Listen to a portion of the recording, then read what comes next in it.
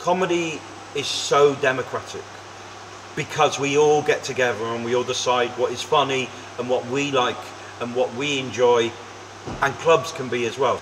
You don't need stuff. You don't really need the microphone or the lights. You need a space for people to come. That's what's important in the community, a space. The community in the West Country is the West Country, and that includes Frome and Salisbury and places where people talk a little bit like me. That's how big that community can be. Having something like this at the centre of that is incredibly important.